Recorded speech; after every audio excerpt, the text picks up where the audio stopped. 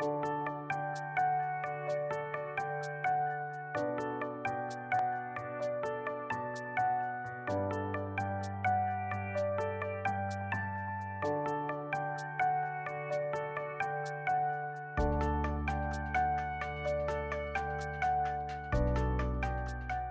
many of you in here have a Celluma device?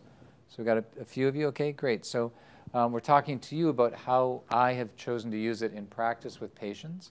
And we're talking to the rest of you about, how I have chosen to use it in practice, right? So just listening to it a little more theoretically. So increased ATP results in improved cellular function, which generates a cascade of metabolic events.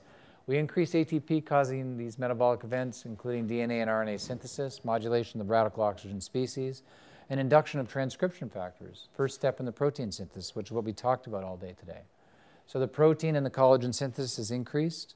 So now you're actually aiding in exactly what we looked at, DNA out into cytoplasm, so transcribing your information into actual function. It results in biochemical cellular changes. Mitosis is supported. That means repair is happening. You're getting a reduction in the prevention of cell death, stimulation of angiogenesis, which means increased blood flow. And resulting benefits are all sorts of healing and facilitation and all these things. Now, guys, this is not something that we're claiming. This is something that's been measured and been documented. So that means it's something that when we start experimenting in it, we will find it, okay? It's like it's proven. You're going to find this. Here's what you're going to find. It's not like you might find it. It's like the trip computer on your car. You will turn on exit 9. It is there. Trust me. We've mapped this before. We know exit 9 exists. So you're going to go through these processes and experience these things. Light-activated biostimulation shows that it's sort of changing the function of ATP production, helping us with the process of Krebs cycle that occurs inside. How the light therapy works, the magnitude of the biostimulatory effect of light therapy depends on the physiological condition of the cells and tissue at the time of radiation. It's compromised due to aging, injury, or disease. Cells respond more readily than healthy cells. Sometimes the location of the symptoms is different than the source of the problem. Example, lower back can be the result of an issue in the neck or the shoulder region. So oftentimes by treating distal areas, you can get distal effects, which we know about that from working the way we do is in musculoskeletal work. And of course, these are the red and the wavelengths that are being affected, absorbed by the epithelial cells. They're upregulating the ATP process and cell migration and the angiogenesis. Blue light at 465 nanometers is more of a singlet oxygen is produced, and this is where you get the correction of acne, and the phototoxic reaction is caused by the singlet oxygen, which is a bactericide. So it's actually cleansing and unburdening and sparing the immune system on the skin. The red dominant light is absorbed by the fibroblasts. You get upregulation of ATP process, you get collagenesis, and you get elastin production. So, it's sort of exciting to look at these things, because if these things, are true, which have been measured and documented, it tells us that we can do things that we never dreamed of doing before, right? So, acupuncture and light therapy, researchers at the Institute of Clinical and Experimental Medicine found that only certain areas of the body were able to transfer light beneath the surface. These areas corresponded to the acupuncture points. Light is conducted within the body along these acupuncture meridians. Think like optical fibers, which is the body does have conducive pathways. Most of those pathways lie along bony protuberances because the bones themselves are electronic, right? Anything made out of a metal, calcium, is going to be an electronic transporter. So most of the acupuncture points are located along bony events. I think that if we really got and understood this device, we would basically be saying to people, it's possible to have an anti-aging device like this. And I have sold this for probably 10, 15 of the units that I've sold has been to tell people, you'll have this for the rest of your life. It will allow you to be able to work with giving yourself a reduced aging process by doing this the rest of your life. So we have to think that these devices are influencing more than just us. So they're influencing the microbes that live on us. So we know that a portion of this device is antimicrobial, at one level for this acne, it's probably antimicrobial for many more species than just that. And again, this is not proven, therefore they can't state it, but we can start to experiment with that. So, you know, today I told you about that lady with the boil. It probably would have been very good therapy for her to do the Celluma device, right? So the other thing that we know is that there are lots of sort of anaerobic bacteria, and there's lots of things that grow in the dark. Okay, so by bringing more light to the body, we are probably inherently, you know, sort of clearing that out. I think working on the skin at that level alone is extremely significant because it really is your biggest immunological exposure. I don't know how you guys are. I'm less surgical. I'm sort of like saying, how do we upregulate everything and then watch how everything is able to function? I'm not sort of interested in saying you need to have mast cell upregulation. So that's the nice thing about this device. It's not really like so complicated that you have to figure out exactly what wavelength people need. So it mixes it up and it allows people to have all these frequencies. This makes sense to me about the keratinocytes because I have had people come back and report to me that they have less keratoses on their skin, which are, you know, sort of typical in the 50, 60, 70-year-old that starts to get crusty, right? And so they've all reported that that stuff has fallen off using this. I have a couple that bought this for themselves, and there was a really, really big keratoses like this on his head, and it all totally fell off with the use of this. Okay, so it's pretty exciting from that point of view. The layers of the skin, epidermis, dermis, you know, the subcutis, and there's where keloids are sort of developing.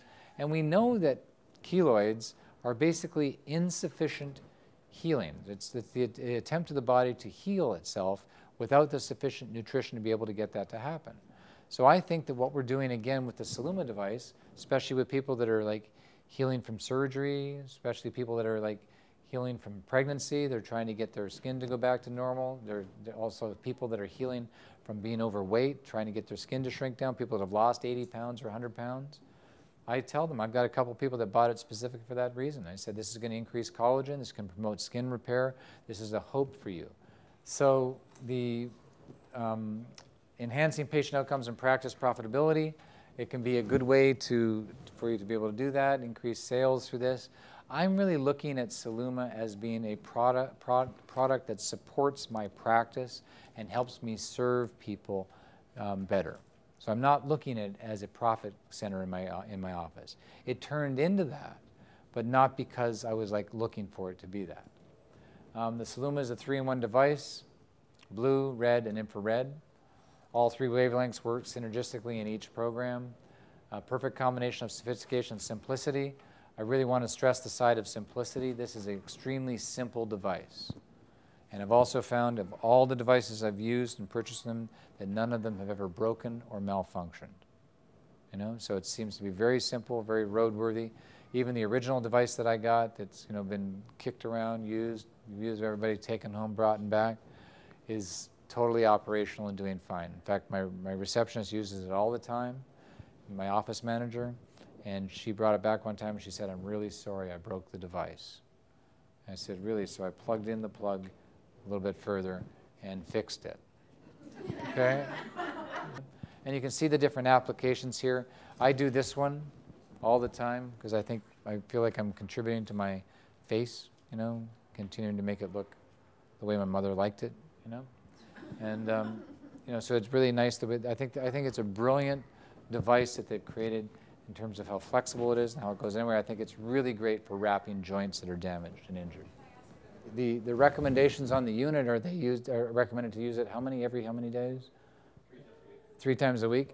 And that's their protocol, and there's probably great validity in it. And I found a lot of people with really acute surgeries and acute injuries to use it, you know, multiple times a day and to get really, really significant results. And I have not had anybody tell me to do that.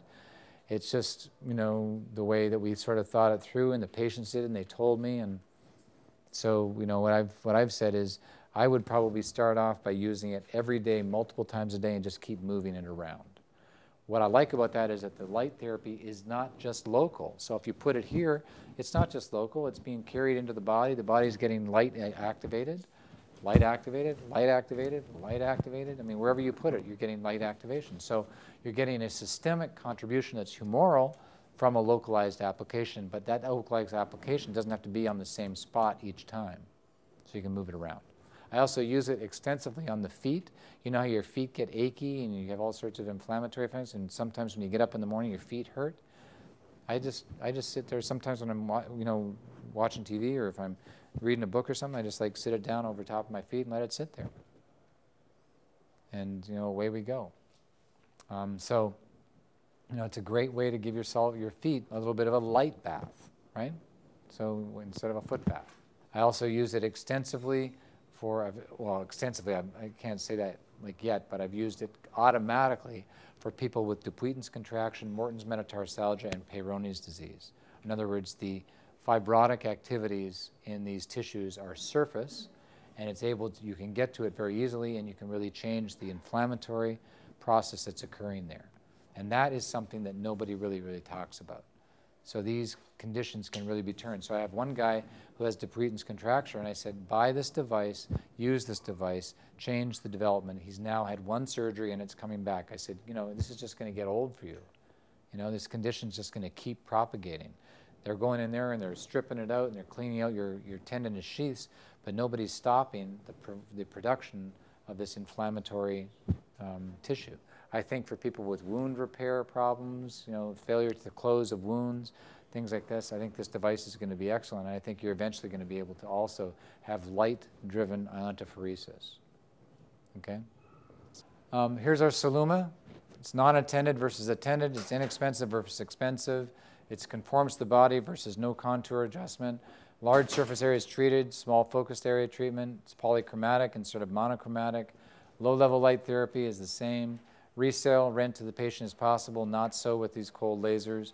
It's portable, sometimes it's portable, incoherent light, and the coherent light beam is unidirectional, and it's longer treatment time and it's a shorter treatment time. So these are the comparisons that sort of show you the advantages and disadvantages. How safe is light therapy?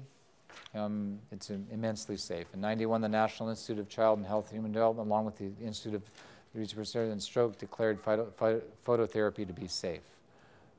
There is no risks at all that I've been able to see, and I'm not hesitant to tell people how to use this or let them loose on it. I've never had anybody come back with any complaints at all. That's what happened to me. I have a cold laser, and I still use it with some people, especially on really severe eye problems. I help them use that and stuff like that. It's one of those classic things. And I do it on people with really severe wound repair, failure to close of wounds following open heart surgery.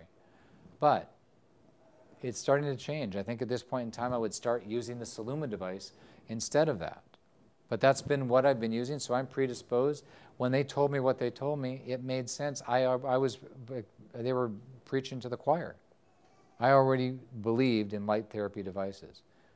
Has light therapy devices reduced my ability to be a nutritionist? Not at all. It's just another adjunctive therapy that I use in my practice. Chiropractic, dentistry, anything, acupuncture, massage therapy is all going to be enhanced by these light therapy devices. It's science-based, it's FDA regulated, it's unique, it's versatile, it's affordable, and if you get into the product, there's no competition. So they're not going on the web and finding another device that's like it. They're not going, do you understand? Do you have a lot of people that sort of do that, web thing with you? Okay. Celluma, the Biophotos makes it very easy for you to buy this product the way you want to and when you want to. It comes to you very quickly. It ships very light. I've actually shipped it. I shipped one device to the Netherlands to a guy. So it's very inexpensive to be able to ship around the world. I invite you, if you're ready or when you're ready, to just plan on including this as part of what you do with people. And let the patients drive it. So when the patient gets to the threshold and they need that energetic amplification to the next level, you say, hey, this exists if you want to. This could be something you can do. Yes? Is there a question? Yeah. So if we have a patient that's, their health is really compromised, is their ability to absorb the lake also compromised? Have you seen that? Or? I haven't seen that. I think if anything, it would be just the opposite.